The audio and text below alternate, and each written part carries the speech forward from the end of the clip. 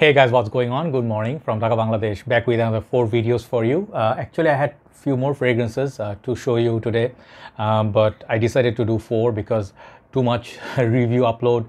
Many people do not watch, I think, but 4 is already a lot. So I would like to start with once again nXn fragrances. Nixon Dias bhai. The channel is called the Smelly Cat. Very interesting name. He came out recently with 3 fragrances in his line, and I'm pretty sure many more to come. So thank you so much, Nixon bhai, for your releases and stuff. So I'm not quite sure how you pronounce this. It's called Smoud Oud, I think. Smoud, Smoud Oud. Okay, so this extrait parfum 50 ml. This is the last of the bunch. Before this, I did review 2 days back. I reviewed Green Mango and Arabian Sea. Both of them were champions. One got 10 Arabian Sea from me, other one got 9. So today, as I told you, I am ranking them in a way like this one, the Oud one. Usually I'm not the biggest fan of Oud, but this is still pretty wearable Oud, and we'll look at this. Okay, thank you so much for Nadir bhai, Arabian Shelf page. Sorry, a little bit out of breath. Lately the weather has been really bad. Every now and then I feel weak, so if you have difficulty hearing me, I apologize.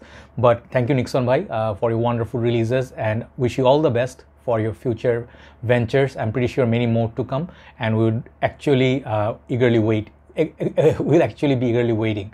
And another fun fact is that these fragrances, wherever got distributed, got sold out, all of them. You know, I think Bangladesh people are looking for them like a lot. People ask me. I think he's gonna send a few more to you guys, so wait for that. Okay, so let's try this. First is the presentation. I've shown you all of them basically have the similar presentation, but I show you still anyway. So this is that Oud fragrance release, nXn perfume here, and then the extrait parfum, highest concentration before oil. Okay, I think something like it. Okay, so this is made in UAE. Really nice presentation. These are like $40 more or less in Bangladesh. Perhaps in future prices can vary. I'm not sure how much is it overseas. So when you open this, you see almost there's a magnet here. This one closes the box nicely, so it stays intact, it doesn't fall. Nice touch, this nice little sticker. And when you open it, I already took out the bottle, so nothing to worry. It has this nice little coffin in there. Okay, how do I show you yeah, it's very dark in there, but nice little velvety texture in there. Very nice padding and stuff like that. Beautiful presentation, I must say. Niche quality presentation. The bottle basically follows suit with the other ones. They all have the similar bottle, but a little bit different color of I think sticker. Okay, here is the sticker. Okay, it reads all the ingredients just like the box. Let me read out: berries, typh rose, cypriol, patchouli, sandalwood, and oud. Okay, and let me show you once more. The cap is wooden cap, really nice quality, very premium look to the bottle. And I like this cute little bottles for 50 ml. You can see through the bottle for juice. Sprayer is okay, gives out nice sort of a cloud. Okay, shoots out nice.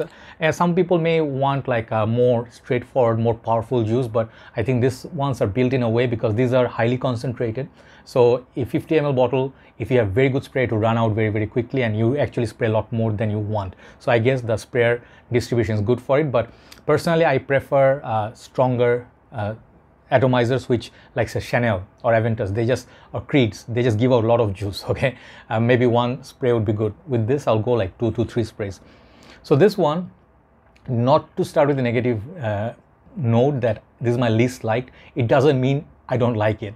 It's nice, but as I told you, Oud is not my strong forte. In Bangladesh, most of the year, it stays pretty hot and humid. I do like some designer Ouds, but in general, Oud is not my favorite area. I don't wear so much of Oud because it gets me headache. High heat, they really project a lot and becomes animalic, especially the realistic Oud, agar oud type fragrance. But let's say Oud is done a little bit polished, more wearable, and in a way that it has a lot of other notes.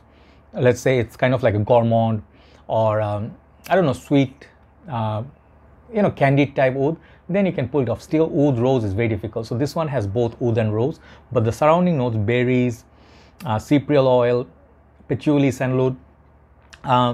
When I smell this is basically a very tame sort of oud. Like in a way it's good because I don't like loud animalic skanky oud.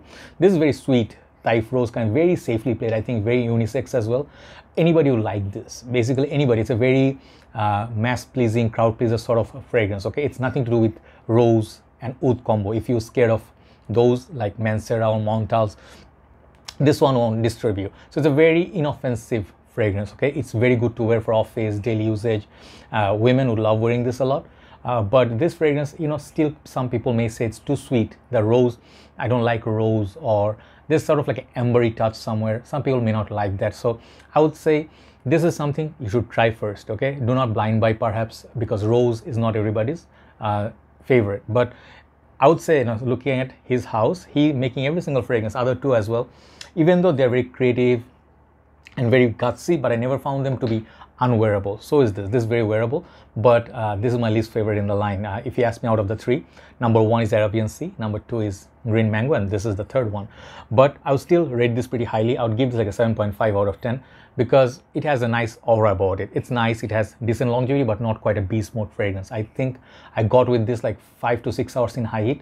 Perhaps in winter it will have better performance, but out of the three, I felt this was a little bit like toned down, you know, like first one was for me is Green Mango, second was Arabian Sea, third one is this for longevity. So give it a try. I mean, it's a nice fragrance if you like to get something to support him, you know, like he's a nice guy and he's putting his effort giving you a fragrance. It's not easy. If you involve in your process, you'll see it's not really easy to come out with the product and putting your heart and soul out there. Okay, physically it's like it's your baby, right? I understand Nixon buy. This is the sentiment. If I was producing a perfume, I would feel the same way. But unbiased opinion, this fragrance you can actually, like, let's say honestly speaking, even though I received it as a gift, I'll tell you, you can live without it. Other two I think are very, very unique, especially honestly speaking, the Arabian Sea and the Green Mango. These two are very, very distinctive. This one you get this kind of fragrance in many Middle Eastern style perfume, but good quality. So really better quality. Even Al Haramain doesn't have this kind of quality for me. They have very synthetic, plasticky smells. This one, it's much better quality. It's actually borderline niche quality. So you can give it a try if you like. Rosewood combo with a little bit of amber sweetness, and there is some sort of berries. I don't really find that berries so much. I get kind of like a beautiful sweet, fruity. I think of kind of like Gucci. Just let me show you last comparison. If you dig Gucci Guilty Oud, these are kind of similar style, but Gucci one is a bit darker, okay, in my humble opinion. That one has a lot of realistic berry note. This one has just some fruity notes, Thai rose, amber, and kind of like a very mild oud, okay. So I'll give this 7.5 out of 10 overall. Give it a try. Smoud Oud, I think. I'm sorry if I butchered the name. I hope to see many more reviews from many other reviewers. Thank you very much for watching. Time to move on to the second review. Take care. I'll see you soon. Thanks, Nixon. Bye. Bye-bye.